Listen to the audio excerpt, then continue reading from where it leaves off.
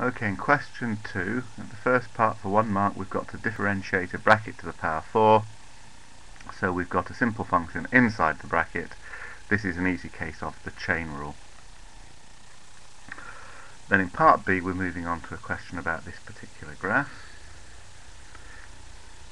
It talks about the region R, which they've drawn for you, describes it, and we've got to get the exact value. That means the answer has got to be given using square roots or e's or logs or pi's or something, but you must not give a decimal answer.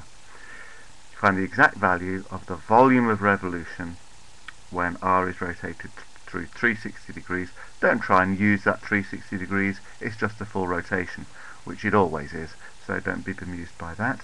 So we've got to get a volume of revolution, so you quote your formula, it's there in your core 3 notes.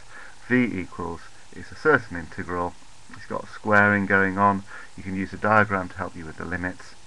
Set up that integral, and when you come to do the integral, I wouldn't be at all surprised if the differentiation you did back here wasn't a hint to that integral. So I wouldn't be surprised if the answer to your integral wasn't a little bit like that. And then, for part C, re-entry point here.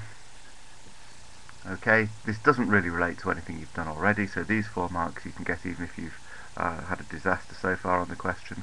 2 geometrical transformations that take you from there to there, so you've got to account for the effect of this 2 here and this -1 here, and you've got to use all the right words and give the necessary information and get those 2 transformations in the correct order, but you should have a way from chapter 1 of core 3 of remembering which order that is. So look at your chapter 1 notes.